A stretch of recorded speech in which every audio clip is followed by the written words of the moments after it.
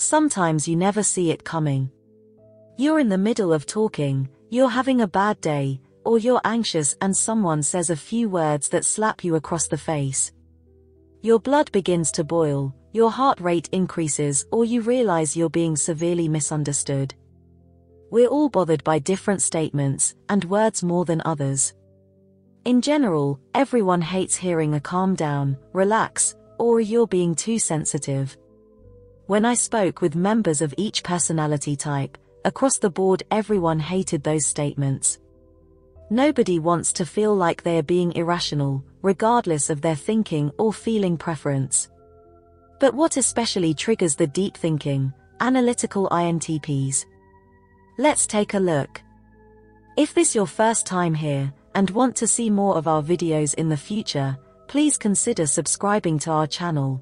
With that being said, here are 10 things you should never say to an INTP. That's just the way it is. If an INTP is questioning something or skeptical about a decision or rule, they won't rest until they've determined whether that rule or decision is rational. INTPs are natural skeptics, innovators, and are rarely happy with accepting anything as just the way it is. Because I said so. INTPs don't have an innate respect for authority. Respect must be earned, not automatically given based on rank or position.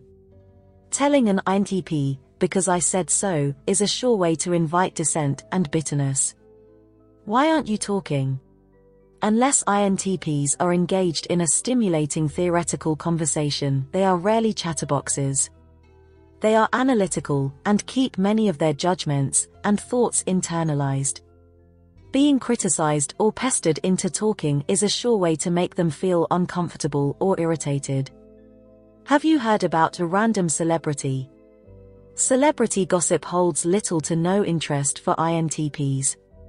People who spread rumors and share the details of other people's lives tend to invite distrust from the INTP. They may be wary of forming relationships or friendships with these people. Yes or no, you don't need to explain.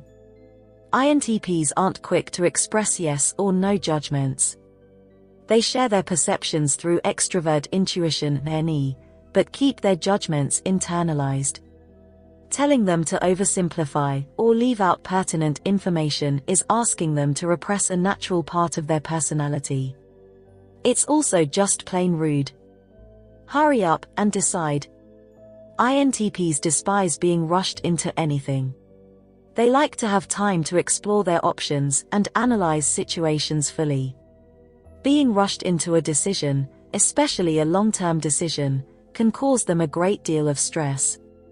Hey, I know you're reading, but... If you see an INTP reading, it's best to be as quiet as possible and leave them to their book. Interrupting them for any reason, even if it's a friendly question about said book, will frustrate them. Why didn't you notice my haircut? INTPs aren't especially concerned with superficial details in their environment. They are more likely to be thinking about bigger picture issues than whether or not someone got a haircut, lost weight, is wearing a new outfit. Let's have a heart-to-heart conversation. INTPs enjoy having harmonious environments, but they don't enjoy discussing their feelings unless they are really close to someone and instigate the conversation themselves. Being forced to talk about their feelings makes the INTP rely on their inferior extrovert feeling function, which in turn can cause stress and discomfort. Get out of your head.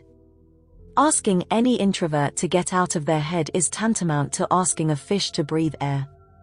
The nature of introversion is that you prefer the world in your head to the outer world. What are your thoughts? Any statements you'd like to add? Share your thoughts with other viewers in the comments,